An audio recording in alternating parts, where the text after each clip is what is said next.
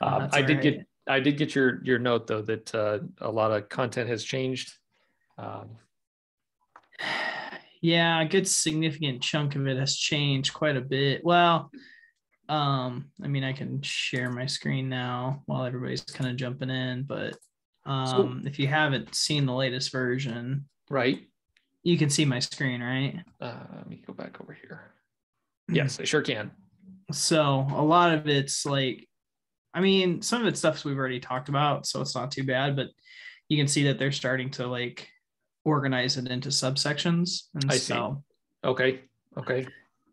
Which was reassuring that testing was broken up into 3 chapters, because the first initial chapter that was huge. No, that was 20 some topics in that one chapter.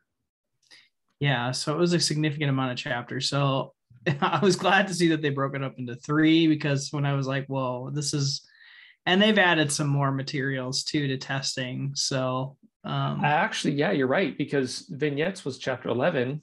Now that's not chapter 11 anymore. That's now down at 17. Chapter 12 was or was it 9 and 10 was licensing? 9 was licensing. 10.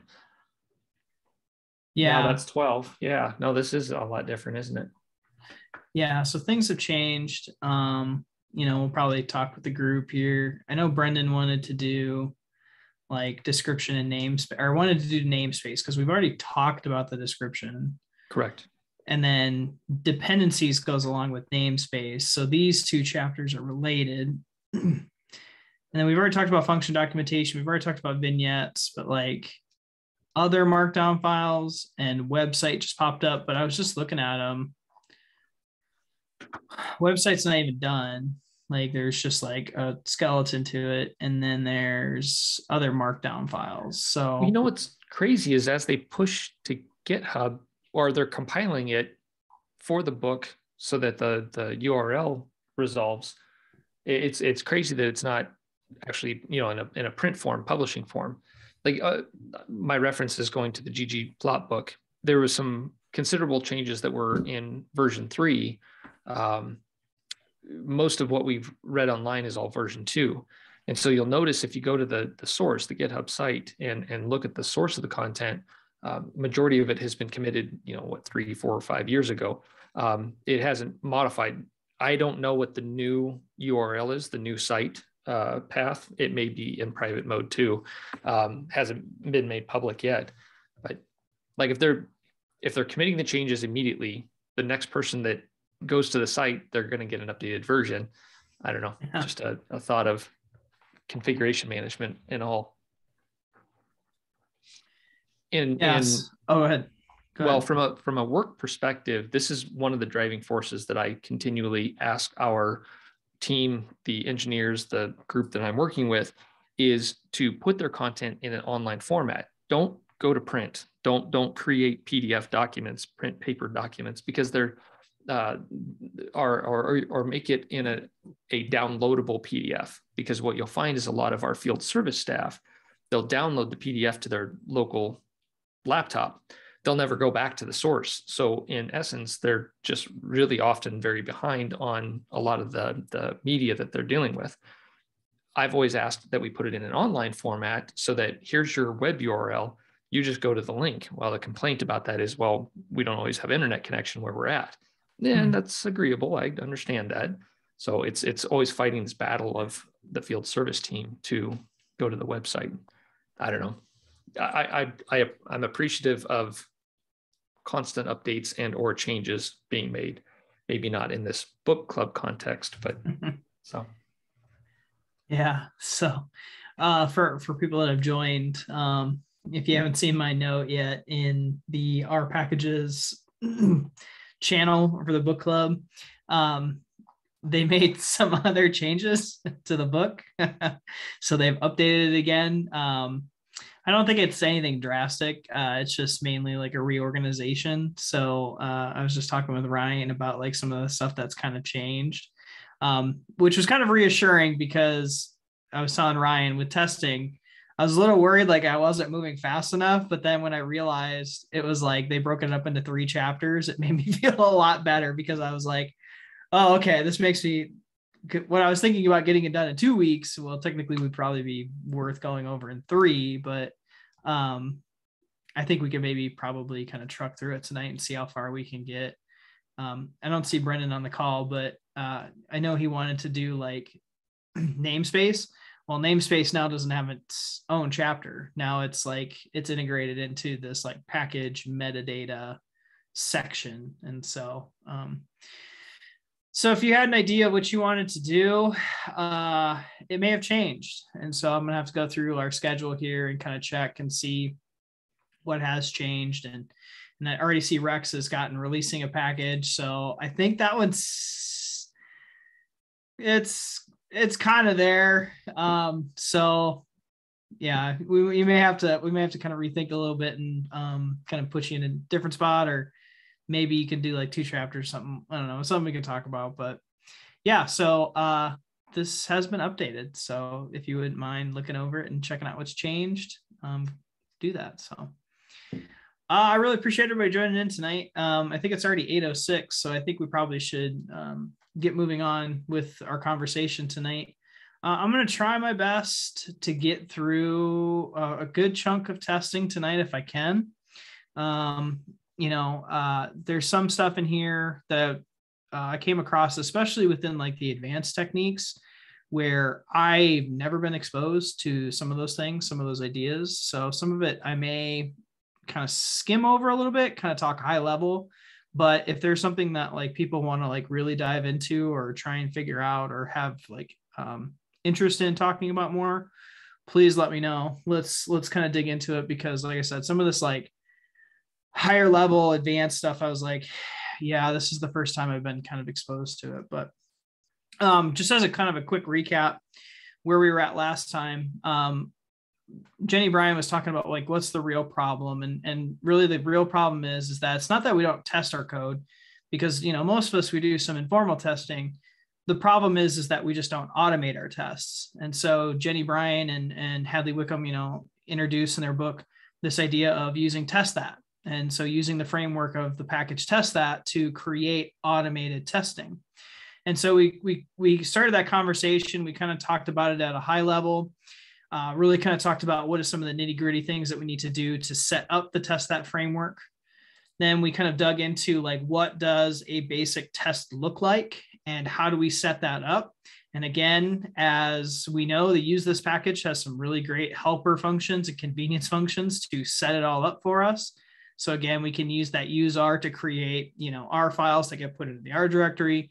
And then if we want to create an individual test for each new R file, R function that we have, we just use test. And so it will basically create that test that framework for us, as well as setting up a basic test that skeleton in individual files for our specific functions that we're creating within our package. And so, we talked about kind of the basic form of what a test looks like. This would be something that would be in a test file. Again, we have that test that function where we have some type of string variable here, our string value here, which basically gets outputted anytime that we run the tests, whether that be a pass or a fail. And then we have our expectation, which we'll dive into a little bit more tonight. Then we kind of left off with this idea of running tests during development. And so we talked a little bit about the macro, the meso, and the micro iteration. And so really talking about, when we do testing, we don't necessarily have to do our entire test suite. We don't have to run our command check every time. We can start from just the basic expectation and work up to a larger set of tests, which contains many expectations, all the way up to running a file that runs many different tests, and then our entire testing suite, whether that be running all of our test files or even running our command check, which runs the test files at the end. And so we talked about this idea of the inverted pyramid of running tests.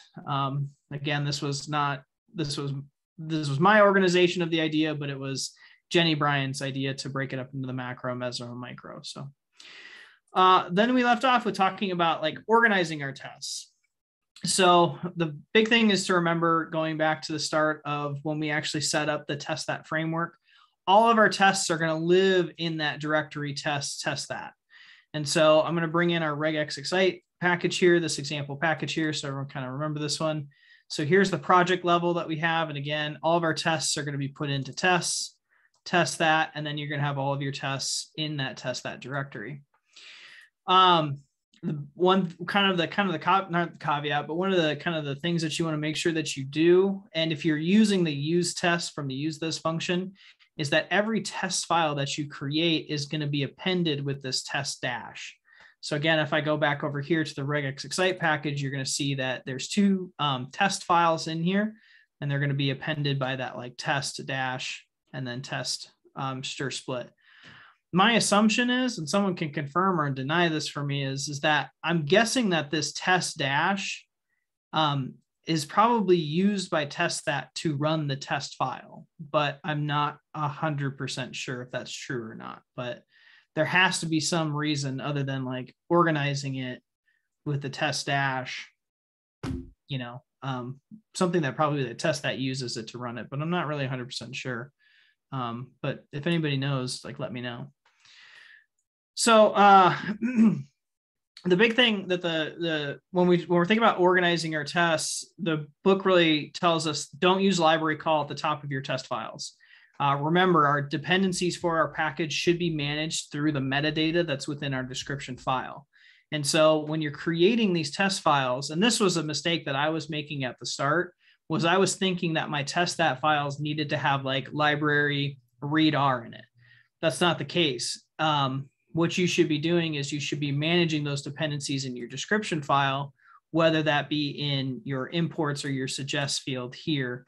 So again, when you're creating those test files, you shouldn't see any library calls at the top. Tests are organized hierarchically.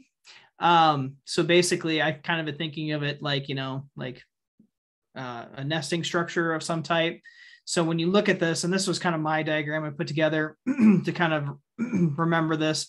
So expectations is going to be referred to as like the atom of our testing. This is going to be like the smallest unit of our unit tests.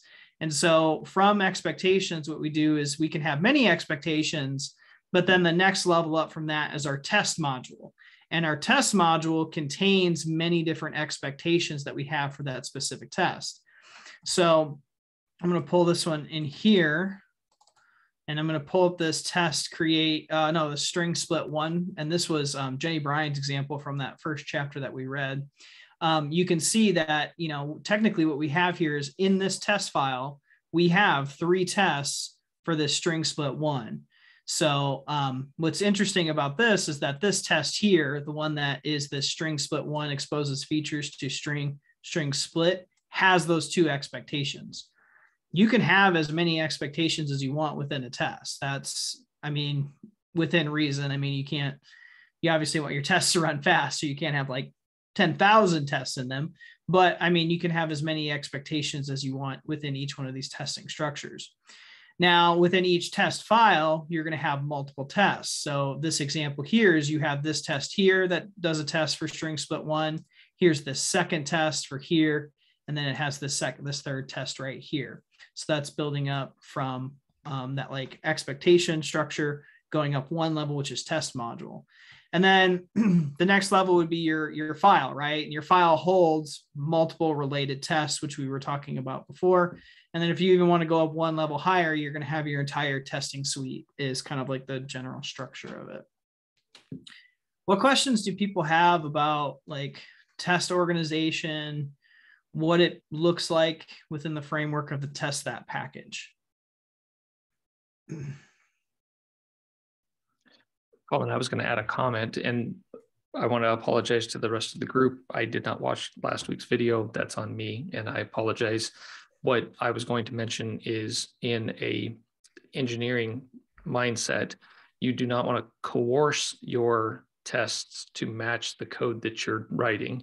So you don't want to, like, I don't know, create some sort of weird edge case type detail that is only effective so that it sanctifies or, you know, qualifies whatever odd function that you created. The thought process is more towards writing your code within the boundaries of the packaging framework, and then authoring the test as a validation to confirm that what variables you're passing and what you're receiving back should match. So the idea is do some activity, and then here's my expected output. And if you get anything that's different than that expected output, automatically test fail. It's a very Boolean type thought process. It's either true or false. It's not related to this testing chapter. It's more of just a testing concept in mind outside of software development, but it does apply in this scenario. Yeah, so a couple things with that. Last time we dove a little bit into like test-driven development again. So making sure that if you are going to do TDD, and we talked about different other structures to development as well, you're going to have your test and you're going to write your code to your test, right? And then we're going to talk a little bit more about like expectations and like what expectations look like. But like you said, it's just like you're making an assertion, right? You're making an assertion. It's a binary. Well, I used to think it was binary, but I changed my mind, or I came across some other material. There's actually 3 responses that you can have from a test. You can have true or an expectation. You have true, you can have false, and you can have unknown, right? And so, you get that true, false, but then there's also that third unknown, but you're constrained to those 3 responses with your expectations. So well, the scenario I was presenting in this thought process was actually one of our teams at a particular site that was doing some systems integration, and the customer had asked them to use this particular component in this system. The validation test that we were conveying did not take that into account, and they were asking us to change our validation test to accommodate. And the engineer that wrote the validation coursework or the steps, he jumped in and says, no, I don't know what this box is, and I don't care what that box does. Our application is still going to work the same way. So the thought process I have in software development is a similar concept of you don't want to coerce things to make it pass the test. That's not doing any good at all. So anyway, I'm sorry, I'll stop. No, I think that's a good point. Like, right. Like I think remember we talked about this in like Mastering Shiny was like, yeah, you could spoof a test, right? Like if you wanted to, like, I mean, that's not the ethical thing to do, but you could spoof a test to make it pass. But I mean, at the end of the day, like if you're spoofing the test, then it's like I'm trying to remember. It's like, it's hard to catch it. It's unknown if that test is passing or really in, truth, like passing or failing, because you spoofed it, right? And so, and we talked, and I remember last week we talked a little. I know I was hoping that you were going to be there that week because I know you had that example that you just shared, and we had a conversation about like, yeah, testing and what type of testing you do is context specific, and so it's like for like e-commerce stuff, like testing may not be a big thing depending on how large your platform is, but in your industry, in the rail industry, like a train has to stay on the rails. Like you can't just have a train go off the rails. So there's a joke that goes along with this accounting concept, right? So it's, you've got all these different disciplines coming in for a job interview, and the interviewing question is, what's 2 + 2? Well, okay, as you go through the various disciplines, you get to the accountant, and you ask the accountant the question is like, well, what do you want it to be? Like that's not good testing. I guess that's my point. So. Yeah, no, that makes sense. So that's a good segue into this idea of expectations. And so expectations are that atom of testing. And so that expectation is the finest level of our testing. Again, we're trying to get it to that state where we can get those responses, whether it be true, false, or unknown. And again, with expectations, they make those binary assertions. Is the properties of an object that our function returns as we would expect it to be. And so there might be many different expectations that we have of what gets returned from our function. And so in all honesty, like as I'm starting to go down this testing route, this is where I think the kind of switch in your mindset goes when you start going into like TDD, like types of development, or even thinking about testing, is because you're thinking about what are the properties of the object that I'm returning. And that's where like the real thought process comes in, because then it makes you really think concretely, like, okay, yeah, before I was like, create a function. Oh, it's just going to create some type of tibble. I'm good to go. But then when you actually start to dig down into it a little bit further, you're like, okay, well, then you have a tibble. Then what types of columns are going to be there? Like how many columns are going to be there? How many rows are going to be there? What are the column names? And so having this kind of testing framework gets you to that point of thinking about not just like, what's the thing that gets returned, but what specifically gets returned from your function. And so, that was kind of my epiphany when I started doing testing, was like, it really makes you think, what are you expecting to get returned? These are not qualitative assertions. They are quantitative. So the way I kind of think of it is that when we write our expectations, we need to write them in a way that the computer can evaluate it in some way. So you can't make an expectation of that. You can't make an expectation, or you can't write an expectation to say whether a color scheme is good. So you can't be like, hey, computer, is my UI, does my UI look good? The computer is not going to be able to answer that question, right? But it can answer the question of, is this specific button red? It can do that. There's many different shades of red, but you could get very specific if you're using some type of hexadecimal code or something to get that binary assertion of, from your expectation. So again, we're writing our tests or our expectations for the computer to actually do that. And that has to be quantitative in some way. And then organization and the naming of test materials is important. So again, remember that when you're writing your tests, going back to what we talked about last time with that observation, decision, action cycle during development, is that if we just name things that we don't know, or we create names that don't mean anything or are easily forgettable or not informative in the future, or if we pass it to somebody else to work on, if our tests are failing and it's not providing that information to our developers or ourselves, it really slows that observation, decision, action type of development. So just make sure that your naming, goes back to like the concepts goes back to like the first kind of concepts when you learn how to do like the R for DS stuff, right? Naming stuff is important. Same thing for tests. So when tests fail, we want to make sure that we get data that tells us what went wrong. So we want to make sure that we get information about what went wrong. And then we want information to tell us where it went wrong. And so again, if we can nail down or provide data for those specific two things about what went wrong and where it went wrong, it's going to speed up that ODA cycle that we talked about last time. So the structure of an expectation, again, these are kind of, so most of the stuff was, pretty straightforward. Anytime you create an expectation, it's going to start with expect. There's two main arguments. You're going to have the actual result of what you expect to be returned. And then you're going to have what you expect that return will look like. And then if the actual and the expected don't agree, that's when the test that package throws an error. It says, hey, your test fails. If those two things match, then it's going to say, hey, your test passed. So there's also additional arguments that you can pass to refine the comparison. I thought that was kind of interesting. We'll talk about specific expectation examples here on the next slide. But like the example was like, if you expect an error, there was this kind of discussion about like capturing the type that gets returned from the error.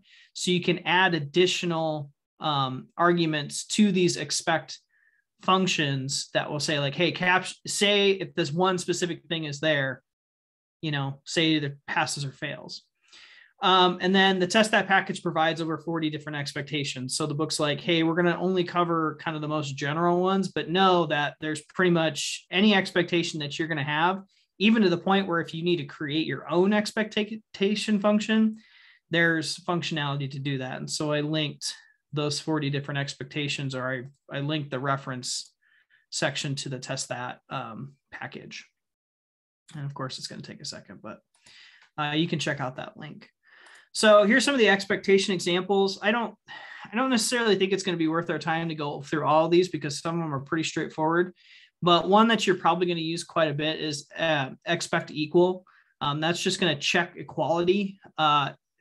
Again, equality, if you're doing some like numeric equality, there might be some like numeric tolerance. So you got to think about what level of numeric tolerance you want within your expectation if you're going to do expect equal, but you're going to use expect equal quite a bit. There's other ones to capture errors, warnings, and messages. It's going to be looking for specific things.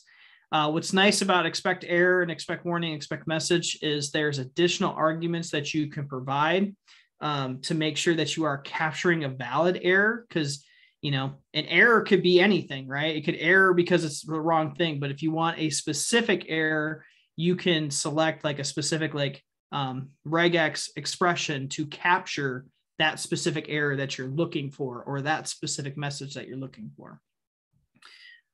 Snapshot testing. This is used in cases where it's very hard to capture it, or to capture it's used in cases where it's very hard to capture like a specific binary assertion. I found like snapshot testing to be the best in the context of Shiny, like when you're doing Shiny development, because what you're basically going to do is with a snapshot test, what you do is you have your function return something, and then it's basically taking a snapshot of what gets returned, and then it's going to use that snapshot file in future tests that you run. And if there's any differences between when you last run it and when you run it again, then it's going to flag an error. Now, that object could be anything. For example, with Shiny, it was kind of interesting to talk about snapshot testing because Shiny at its core is just outputting HTML elements. And so what you can do is you can say, okay, my Shiny app should pump out this specific HTML. And if that HTML changes, the next time that I run these tests, then flag it as failing. Snapshot testing can be kind of flaky at sometimes, depending on the certain context, but it can be very useful in cases where it's very hard to capture what your expectation is. And what's nice about this too is if it does fail, it will ask you if you want to update your test file or if you want to update your snapshot. So, and then also know that there's those several convenience functions that are out there. I'm not going to go through all of these, but I highly suggest looking at them. There's some convenience functions out there that could help make your syntax a little bit less verbose. A good example would be expect length. So you could do expect equal, where you wrap your object in length and then, pass along what your expected length is going to be and run the test. But with expect length, you can just pass in, your object and then the length number. So I do highly suggest looking at these different convenience functions because they just make your syntax a little less verbose. So what questions do people have regarding some of these expectation examples?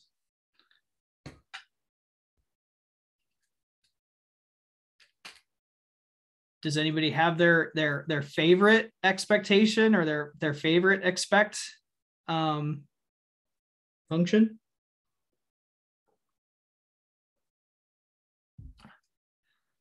I'm kind of partial to I'm lazy. Oh, go ahead. I'm always lazy, and I end up making it expect true, and then I just make the condition the thing that I want.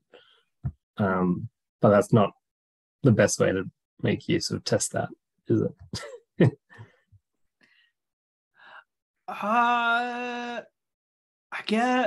Okay, so I'm guessing you run expect true, you run your function.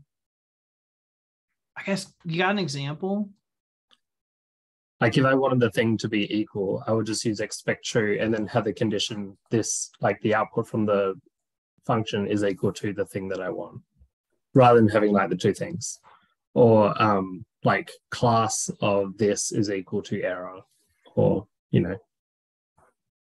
Oh, I see what you're saying. Or the length, same as expect equal there. It would just be the condition length of the object is equal to n, and then it would be under an expect true rather than.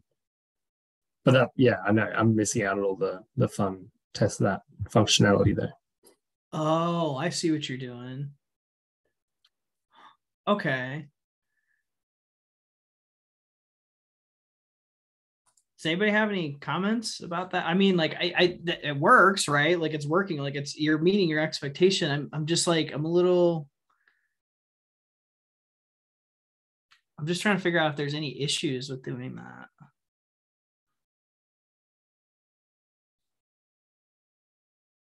I don't know, because like the one thing that I'm like concerned about with that is like, if the, I don't know, maybe I'm overthinking this, but like, what happens in cases like if you have something that's like in a vector, right, and it returns, I don't know, I'm trying to think of it, like what if it returns like a length of like true false, and then it's just returning that first object, which was either true or false. I don't know if that's the case in the stuff that you work in, but that's like what I'm like concerned about. Yeah, that's true. If the class is unexpected and then the comparison isn't right, that's true. That could throw a weird, it could pass, but like falsely, right? Like, and then like, oh, go ahead. Well, and that's like where expect match comes in, right? Like if you're expecting like a specific like character vector with a specific thing in, you could like make that test more specific. You know what I mean? I guess that's where I'm getting at with that. Yeah. I mean, I guess these are all sort of like, they've got little wrappers within, so the arguments aren't just like this is equal to that. It's sort of wrapping like a, I don't know, a string comparison or like a string detector or whatever, right? My favorite one is like, because I do a lot of like data wrangling, and so like the test I was thinking of is like if I'm doing a lot of data wrangling in a package or something, like there's like an expect named, I can't remember what it is, but like it just makes it easier. Like instead of expect equal, it would be like, how you would do like the data object wrapped around names, and then you would have like a vector of names here, and then it just simplifies it by doing, instead of having to do names, you can just wrap it applies a and function names. for you. Yeah. And I think it too, as well as it like, it also makes it very clear on what you're expecting, right? Like easy to read here, for the, for sure. Because it goes back to that idea of like documentation, right? Your tests are documentation as well. So I don't know. That's just my viewpoint, but take that with a grain of salt. Well, I'm having a hard time separating like user data validation. So like you're expecting a string and they pass you a integer or a numeric value, and that doesn't match what you're expecting to see. Testing is like the other side of the puzzle, right? You as the developer, you're validating, or you're ensuring that the computation matches what you've designed it to do. Kevin comes to mind every time I'm thinking about this, his horror stories of database errors. And I'm trying to separate in my head what we're trying to validate for user data input so that they're not going to break something versus I'm testing my own code with these scenarios to ensure that whatever expectation my user enters, I've got things built around so it won't happen. Does that make sense? Like I'm confusing the front end versus the back end side of the software development lifecycle. Like the data masking or providing some argument that says this doesn't match the expectation that I have, throw an error. Well, that's not the same as testing. That's just writing your software or writing your code to make sure that your users are entering what you're asking them to enter. Am I making sense in the argument? It's definitely on me, and I'll try to do my best to separate the two. No, I think you're on track. Like validation, right? Like you can use, I remember like you can use these expect functions for like user validation or user input validation in the Shiny context. Well, you can throw errors. You can throw an error back to the user to say, hey, that doesn't match the expectation of what I'm asking. Please enter it in this format, right? That's more validation. That's not so much testing to make sure that the data entry is being managed properly by the logic that you're writing. Yeah, because it's going back to that, like what is testing, right? You're testing the behavior of your system. System in this case is our package, and if you go a little bit more specific, it's the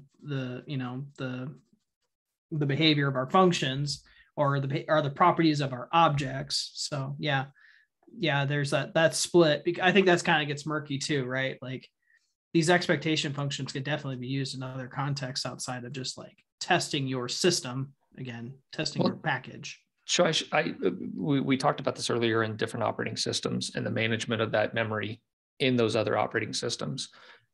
R doesn't matter. R kernel is going to operate regardless on if it's on Windows, if it's on Mac, if it's on Linux.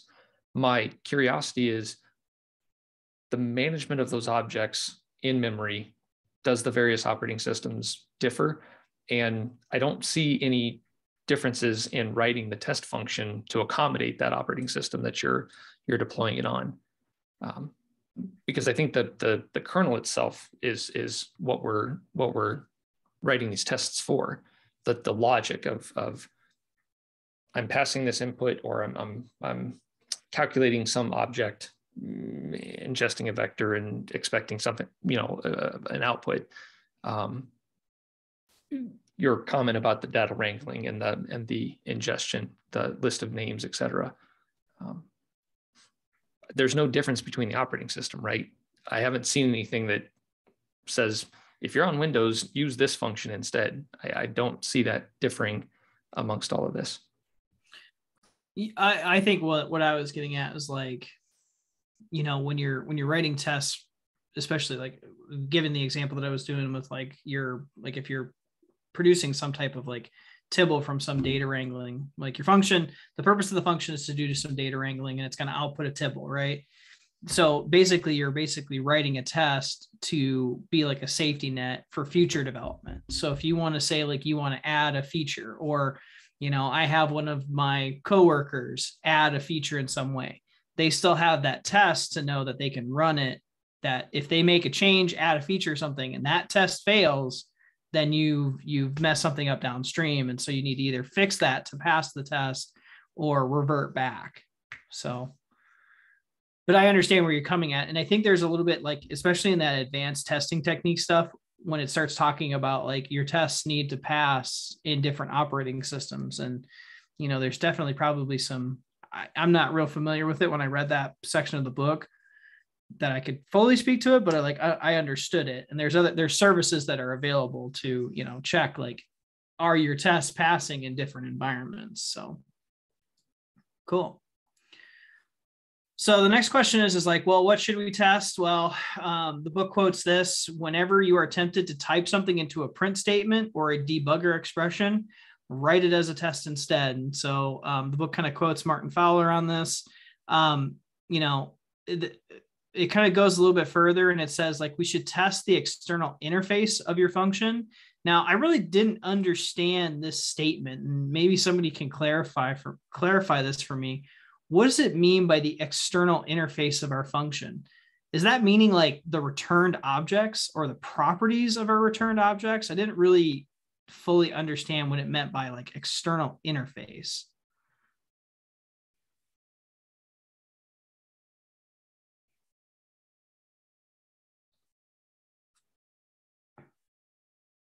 Anybody want to take a stab in the dark? Like, I didn't understand that statement. I was like, what do you mean the external interface? Like, do you mean like the parameters that we pass into it? So like how the parameters change affects. So I didn't really understand what the statement was about. So I put a question mark to be like, do you mean the returned objects that gets returned? Because that's what a function does, is it takes inputs, produces some type of computation, and then outputs something. And so the first thing that, oh, God, sorry. No, that's what I was thinking. I mean, I'm just thinking out loud right now. Aaron was going to jump in real quick. Yeah, no, I was just going to, I think it means that if you wrote a function that is supposed to do an addition, then you should test the addition part and not how the addition is done. So you could like change how the addition is done, but the function will still do what it is supposed to do. So you can like refactor the code and your test will still pass. So your test should be for the intent of the function, not the operation of the function. That makes sense. Yeah, that makes a lot more sense. Like, what is the general intent of getting is returned, not how it gets to that final bit. Okay, that makes a lot of sense. Because the word interface just kind of threw me off, because interface makes me think like you're interacting with the function, but it's yeah. So I don't know. The terminology kind of threw me off, but I appreciate that because that makes a lot of sense now. What I was driving for is the different libraries or drivers that would pass that information into your function, right? The source of where it's coming from. Thinking like, reading in a PDF or Excel files, CSV files, JSON data, right? Those are external to the function itself. They're attributes coming in, and it would support what Aaron was saying, is you're testing the integrity of the information as it goes into the function, not the actual operation of the function. Did I state that correctly, Aaron, how you were commenting? Yeah, I think so. Yeah. I guess if we were to maybe talk about an example, like a concrete example, maybe would be like, if you write a function for doing a multiplication, you could just write like x multiplied by y, and you could write test for that function that 2 multiplied by 2 returns 4. But at some point you might think that the other way of doing multiplication is actually faster. You could do like log x plus log y. So you could rewrite the function to make it more efficient, and your tests will still pass because your function still does what it is supposed to do, even though how it does it is different. I guess that's like my understanding. I don't actually know what. I think that's excellent. That's excellent. Well, I was thinking of the example when you were talking like filtering, right? Like, you could create a function to filter. You could filter many ways, right? You could filter using tidyverse. You could filter using base R.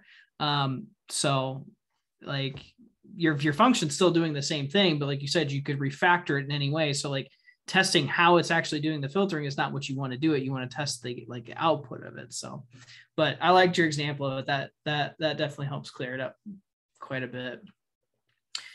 You want to make sure that you strive to test each behavior in one and only one test. So again, really it's unit testing. So you really want to break it down. And remember, it goes back to that concept of like, if you're having a hard time writing your tests for your functions, that might be a good sign to you, like, hey, maybe I need to refactor my function to make it more simple, to simplify the function. Because again, testing should be easy. Well, I shouldn't say it should be easy, but it shouldn't be overly complicated where you have to do a lot of hacking to get your testing to work, because that might be a sign for you that your function's too complex and maybe you need to refactor it. And then there's this idea of avoid testing simple code that will work. And so this really kind of goes to the idea of like the value of knowledge, right? Like you could write a test for this function that does 2 + 2, right? But 2 + 2, will always evaluate to 4. And so why would you write a test for that? I mean, you can, but there's just no value in that knowledge, right? We know it's always going to work. Now, the book kind of says like, okay, just be careful with that, because sometimes you're going to think that code's always going to work in certain situations and it may not. And so it's kind of a balance to figure out like, okay, what is your value of knowledge? And I kind of go back to this like coding principle of Yagni, you aren't going to need it, right? And so like, and we'll talk a little bit about test coverage here in a second, but there might be situations where like, yeah, some type of behavior you might want to test for, but it's not very valuable for what you're specifically doing. So you're not going to need it. So why would you even focus on writing a test for it? So, and then the book always suggests like always write a test when you discover a bug. So if you discover a bug, write a test, refactor the function to, address that edge case. And then if that bug gets introduced again through your development or through your feature additions or your refactoring, then you can pick up that bug again quicker. So there's this idea of test coverage. What is test coverage? So it's talking about like what percentage of our code is covered or not covered by your tests. There is a package called, I'm guessing it's cover, but I guess you could probably also call it covar, but I'm going to call it cover. I think that's what the pronunciation is for it. But basically this is a package which will give you some metrics on how much of your code is being touched by your tests. Now, when we talk about this, and we'll talk a little bit about that, just because your code is covered, right, by a certain test doesn't necessarily mean your tests are valid. And so it's important to kind of take that into consideration, that although you're going to get this metric, it may not be a representation of that your tests are validly testing your expectations of what your functions are.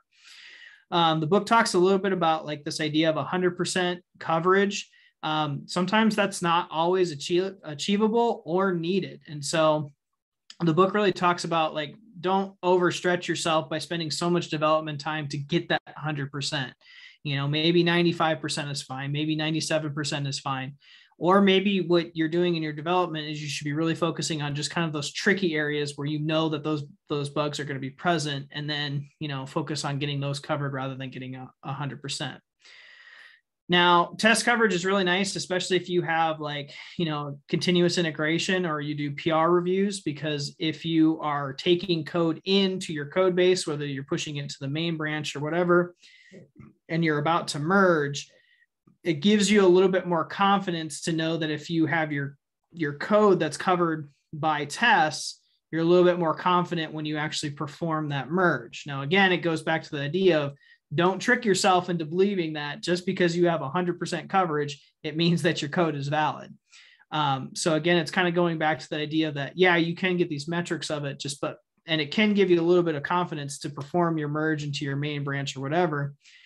But, you know, just understand that, don't trick yourself that this might be, you know, 100% is the standard to say that everything is valid. So what questions do people have about test coverage?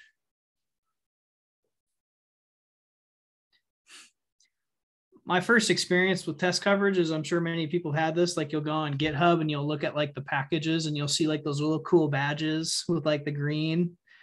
Never knew what that was, but now I do. So it's your code coverage, but don't let those fancy little badges give you false confidence that your testing suite is 100% valid. So the book kind of makes a transition here to kind of talk about some of the high levels or the high level principles for testing. And so we're going to kind of dig into each one of these here. The first kind of concept here is when we're creating tests, we want to make sure that we're going to make our tests self-sufficient. It uses this $10 word called hermetic. Hermetic is defined as a test that contains all the information to set up, execute, and tear down its environment.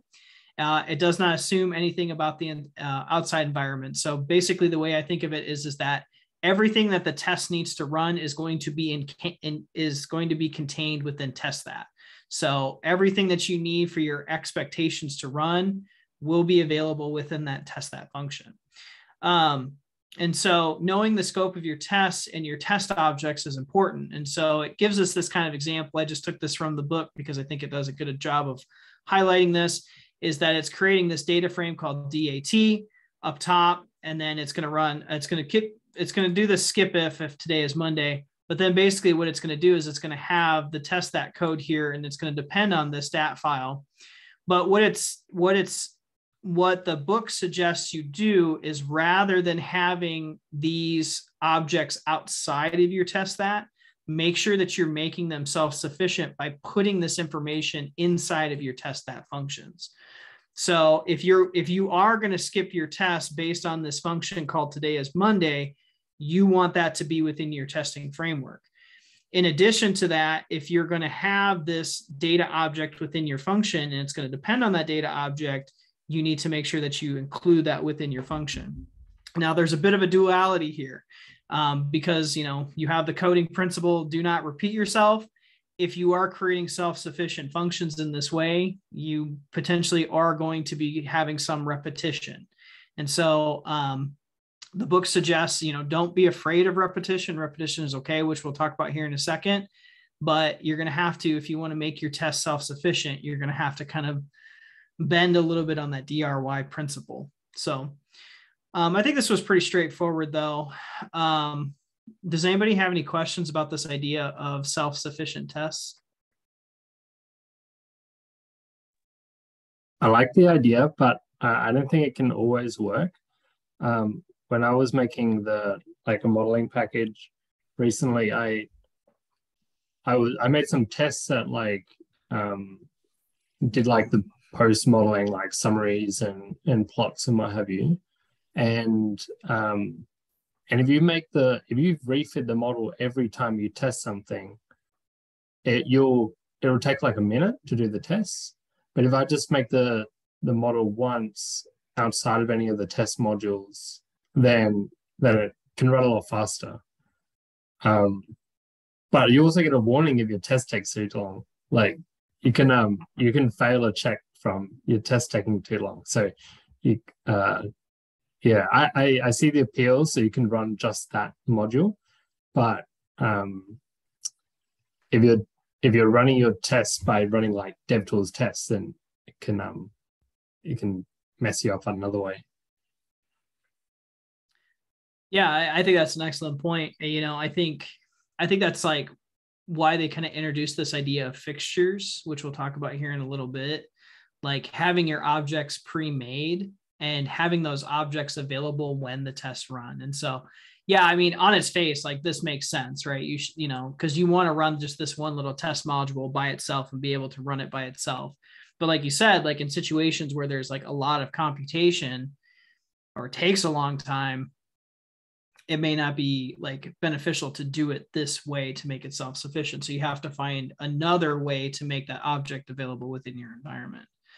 Again, going back to that ODA cycle, I keep going back to that ODA cycle, but like, how do you speed up your development? Because if you have tests that take, like you said, that long and you pass your package on to me, I'm not going to run your tests. I'm going to develop and run your tests at the end. But that's not the best way to do that. So, but yeah, so we'll get to fixtures here in a second, but I think that's a good point. Like this is good, I think, if you have like simple objects that you want to use. But yeah, anything that takes like extra computation, there's better ways to do it. So, but good point. Any other comments that people have about self-sufficient testing or having self-sufficient tests? All right, cool. This next concept was this idea of, striving for self-contained tests. So I really kind of think about this as like managing your environments or managing what's in the environment. So knowing that when you create your tests, know when your tests leak objects into the environment, because again, if you are changing the user's environment in some way, or, you're changing the R landscape, if your tests require you to do that, you should be cleaning. Well, one, you should be avoiding doing this. That's number one. But if you have to, you should be cleaning up after yourself. So this goes back to that idea of using the with R package to manage the environment, to manage any state changes that you're going to have. And then if you are going to make a state change, whether that be changing an option of some way or, changing like the file structure in some way, you want to make sure that if you do have to do that, that you use the with R package to clean up after yourself. So, basically it just goes back to when you write your tests, make sure you're not changing the R landscape by leaking objects. And if you do, clean it up. So the other next thing is this idea of, plan for test failure. So I like this kind of point that was said here is like, you will spend time with failing tests. So if you are going to be spending time with failing tests, make it easy to read and understand, right? Like you're already frustrated because your test failed. So why make it even more frustrating by not making it easy to understand? So, don't compound that frustration. And so the book kind of talks about this a little bit more by quoting the software book or the software engineering at Google. Code is read far more than it is written. So make sure you write the test you'd like to read. And so it goes back to that idea of if you do this, it's going to help with that ODA cycle. It's going to make your development faster. And then even if it's just you, like I think Aaron said last week, sometimes with scientific code only gets run by one person. Be nice to that person, especially if that person's nice to you. Because in 6 months, you might be putting a project away and you have no idea where to start. Look at the testing framework. I guess the other thing that was nice about this as well is I've been, thinking more about like how I can contribute to open source software, because I haven't done that before and I'm interested to do that. But, I get intimidated when I open up a package and see all of these functions. And I'm like, where do I start? And I think like what's nice about that is, well, we'll start with the testing framework. If you can look through the testing framework and get an idea of what the behavior of those functions are going to be, and those tests are written really nicely with some like good, if those tests are really written in a way for people to understand, then it's going to make your development a lot better when you want to contribute. And so that was just my thinking anyways. It's just like, be nice to you, be nice to other people, write informative tests and plan for those situations when your tests fail. So, where are we at now? So repetition is okay. We talked about this already a little bit, the book suggests, going back to that DRY principle, don't repeat yourself. It's okay in the situation to have repetition in some cases. I know later on in the book, when it starts talking about some of the advanced topics, it talks about, different ways that you can address this repetition. But it just really the main point of it is like, it's okay. Make these self-sufficient. So if you have to repeat, it's okay to do that. Where am I at time-wise? 56. Maybe we can cover maybe 2 more slides, and I think that will probably get us to where we were going to be for the night. The book also talks about this idea of removing tension between interactive and automated testing. So it's really important to know that your tests are going to be run into 2 different settings. You're going to have your interactive testing. So like when you're developing on your computer, you're going to be testing it to see if your tests pass or fail. And then you're going to have automated tests that run. And so a good example of this would be if you are going to be submitting to CRAN. And again, I don't have that experience, and I know some people do, but once you submit your package, what it's going to do is it's going to run those tests, and it's going to run those in an automated way. And so you need to know that there's a lot of processes that go on the back end of your package beyond just you doing your interactive tests. And so you want to make sure you do everything you can to remove that tension between the 2. And so some ways to do this is to just use load all when you're developing your tests. It just goes back to using DevTools load all. It goes back to that concept of like, you shouldn't be using library calls in your, inside of your testing framework. You should be managing your dependencies through your description file. And then the other thing to make sure that if you are doing this in your testing file, you are changing the search path, which could have an effect on how your tests pass or fail. And then never source your test files. This was probably a bad habit that I had to break a couple years ago, is I would use source to develop like certain scripts. I don't use it anymore. So just stop doing that if you're using source. Let's see. Yeah. The important directories. I've got to go, guys. I've got another meeting. Yeah, I think this is probably the ending point right here anyways, because I think this is a good transition. So so that's all we have. So Rex, if you got to jump off, we'll see you later. Have a good rest of your day. It's kind of odd to say that, but have a good rest of your day. Thanks. Anybody else want to, I guess we'll stop there because we're already kind of at the 9 o'clock mark. Does anybody have any like questions or comments about where we're kind of at with testing?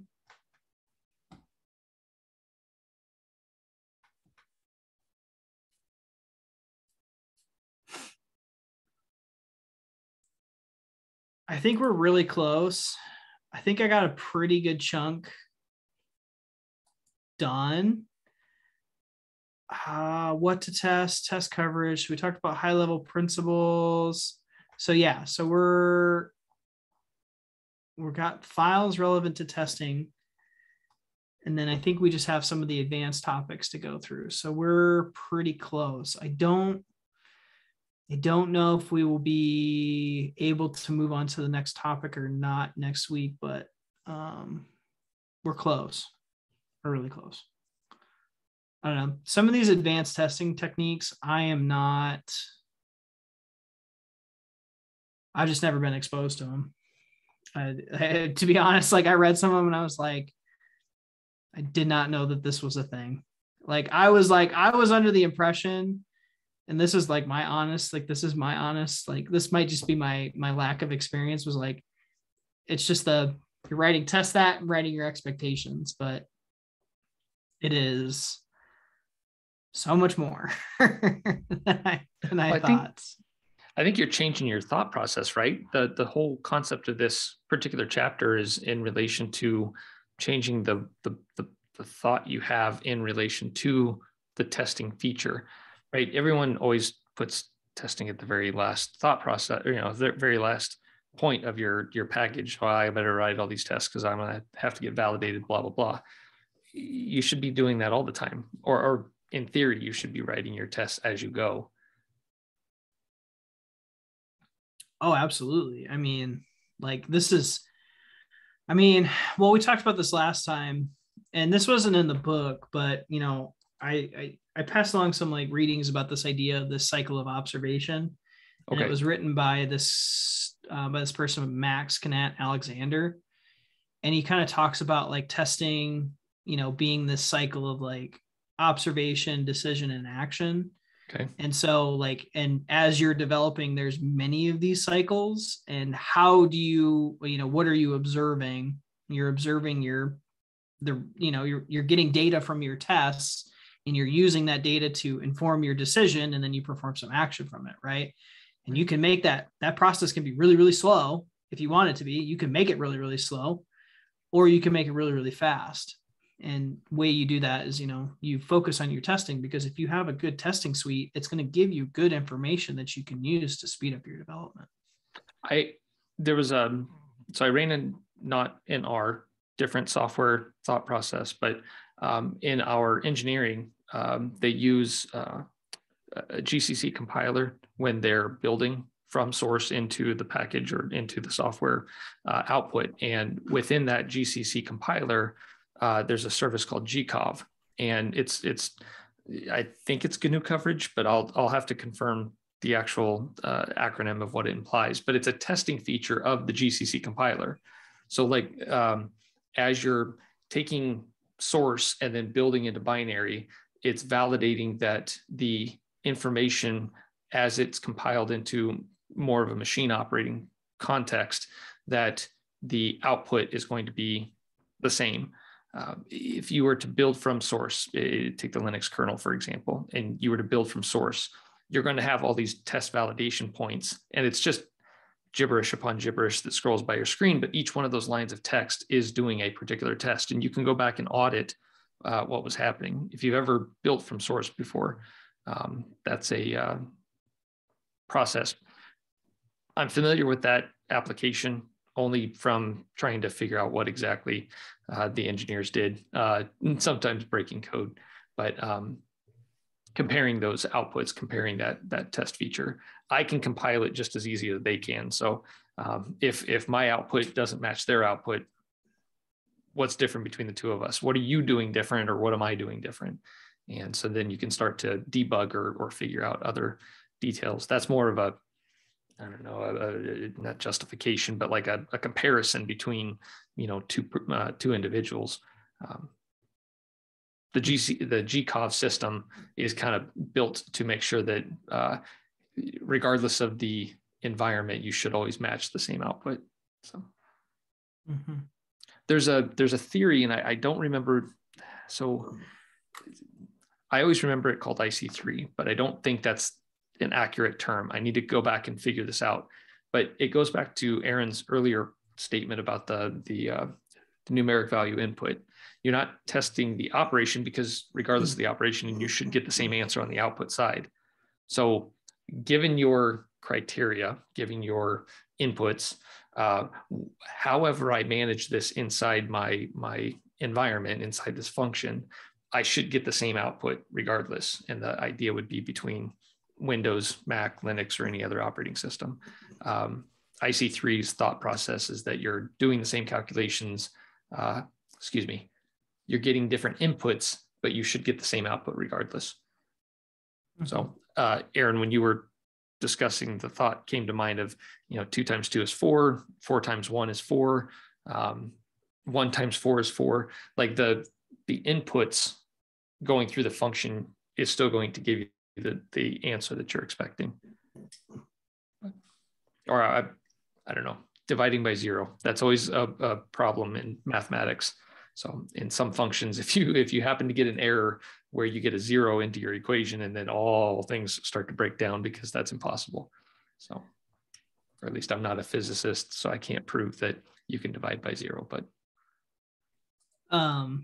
I think that's yeah, I mean, I think that's a good point. Like, you have these expectations of things that would happen, but like, I guess like the other thing with it is just like, sometimes the computer is going to give you something back that you don't necessarily want or know, right? So I guess, I don't know, I'm thinking out loud right now, so if I'm not making any sense, but like, okay, you could say like, 2 + 2 is always going to be 4, right? Like, I could say I'm not going to write a test for that because 2 + 2 is always going to equal 4. Well, that might be true if your data is always integer, right? But what if you have a floating point value? What if you have 2.000001 plus 2.000001? And that's not always going to return 4. It's going to be 4.0000 whatever, right? Yep. And so it's like, I think it kind of goes back to the idea when you write your tests, you have to write your tests, so that the computer can actually, do that binary assertion, right? Mm-hmm. Like, is it true, false? Is it true or false, right? And so that's just my viewpoint of it. But I guess the other thing is like thinking about like from a data wrangling perspective too, like date values, right? Your date value can be represented in many different values. And so like you want to make sure that your function's always outputting that in a certain way. And so it may not necessarily be the operations that you're performing within your function, but you always want to make sure that your function is doing as you would expect it to do. So in the CI/CD, am I on the right track? Track? Definitely 100%. What I was thinking is also CI/CD. So as you change and commit code and it runs through a process to validate that the changes you're making are accurate, testing is part of the CI/CD process. You're writing the validation steps of running that code, confirming, yes, it matches, no, it doesn't match. Yes, the function works, no, the function doesn't work. And your self-contained hermetic function does make sense of, if I change code and I pass it into this process, this validation process, as it gets built into source code or sorry, not source, what's the word I'm looking for? As it gets compiled into the operations side, that change that you make is not going to break other things because your test that you ran to validate the change is accurate. Have you messed with CI/CD at all or gotten involved in that at all? Aaron, have you messed? Okay. There's a whole pipeline system on GitHub that uses, like, for example, when you submit a change to the repository and it gets flagged saying that the pipeline, it needs some other person to validate, that's more of an authority issue, but you can use those same pipeline scenarios, CI/CD in the Docker container world. As you change or recompile your container, it validates that the operation is still, it'll still operate. It's still good code. The CI/CD process is kind of like that previous action, observation, decision circle that you were having. I'll try to find a link to the whole CI/CD mindset, but it takes like sysadmin and DevOps, or sorry, sysadmin, development, and operations, and combines them all into one. So you're kind of touching all these various disciplines, combining it into one, because you have a lot of automation that's doing it for you. So. Yeah, CI/CD is just, and sometimes, as I've been kind of going down this road of thinking about this and like trying to implement some of these things with some of the work that we do, it's like, how far do we want to go? Like, how much do you want to invest into it? Because like, it, in my mindset, like you could write your own custom CI/CD pipeline if you wanted to, but like, is that going to create value for your, like, I guess it depends on where you're working, like what you're doing. Like where I work, I don't necessarily know if that's going to be important,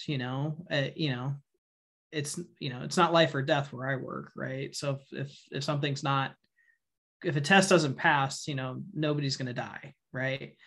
But in other industries, that's important. Right. So I go back and forth with it. Like, how far do I want to go down this route? Like, it's great for my development process because it creates a safety net for me, but none of my code really goes into like a big production sense. But it's challenging because, like, yeah, at the theoretical level, this stuff's great. Like, you should be doing this, but like at the same time, you got to take in reality, right? Theory doesn't always, well, I shouldn't say theory doesn't take in reality, but because theory is reality, but it's that idea, right? You just got to deal with the reality of it and like say like, okay, how much value is this going to create? Because it's, yeah, I don't know. I'm thinking out loud right now. I'm probably not making much sense, but.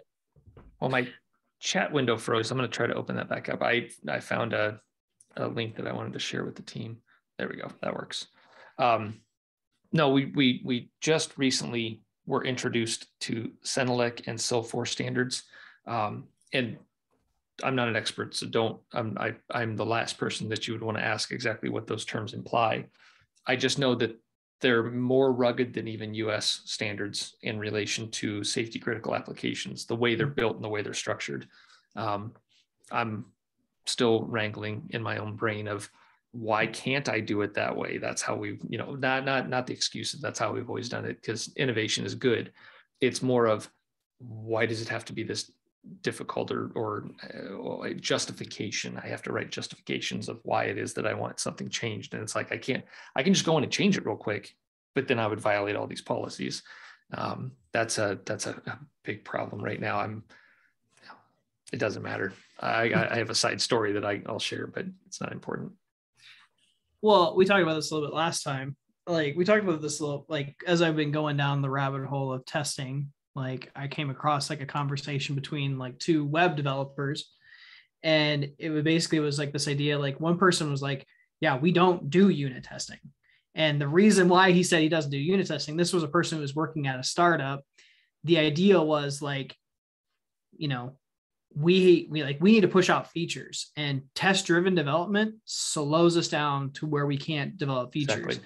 But once we get to a certain point of like, once we get to the 100 millionth user, that's when we'll start creating our testing suite. Like we will go hire people to do our testing suite. And I was just like, well, that makes sense, right? Like you only have a certain, like, I mean, I don't work in a startup. I never worked in that environment, but what he was saying with making, yeah. But what they were developing, like an e-commerce platform. So it's not like, if you miss a few sales, nobody's necessarily, well, I guess if you're Amazon, it's really going to matter. But if like you're like some small startup, it's not really going to matter if you miss it. But if you're writing, modeling software for healthcare that, healthcare decisions are going to be made. Yeah. You're going to want to make sure that you have like some testing suite to it, I guess, but I don't know. Well, is it 777, the Boeing 777 and the the wing flex?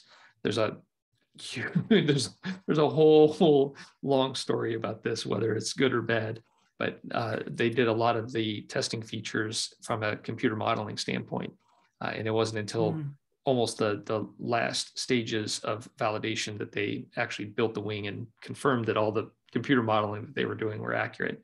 But I mean, thinking your thought process of engineering into the future of, I don't need to build it because it's a huge investment. I can model it from a computer's mathematical calculation, prove everything that I'm doing, until somebody makes a 0 or 1 error, and then bad things happen quick. But anyway, I was going to bring in that example of we'll see, Aaron. Thanks, I actually have to jump off too. Yeah, you bet. Here in a second, but the example that I had was it NASA and ESA? Like they had, this was like probably early 2000s. They created some like probe that was going to get sent to Mars, and like, they were, the ESA was using like, I can't remember what unit of measurement they use. they were using metric and we were still, we were using feet and Oh, inches. that's And a so huge like some of problem. the software from like, I can't remember who messed it up, but some of the software like got passed into this probe. And so they were using like feet they were using like inches rather than feet, or inches rather than like, meters and stuff like that, centimeters, something like that. And it just like, it took this like $1 billion project. And once it got to Mars, it just slammed it into the side of Mars. So not cool. Yeah. Very expensive. This stuff is very expensive. This stuff is important in certain contexts. So Good point. but sir. in the land of like e-commerce and stuff like that, it depends. I mean, Amazon, yeah, if Amazon's testing fails and some features fail, it's a lot of money. But for the stuff that I do, it's like, the first link that I sent on chat, and you'll get to see it, but it was the Collin Fay had wrote an entire chapter dedicated to testing in packaging a Shiny app. And this was one of the features of that. Russ went really, really down the rabbit hole on this topic. So Russ is I believe he's one of the developers on the lint-r package. And he was commenting that when he committed the changes or committed the package, that it was the lint-r was failing its own lint-er process.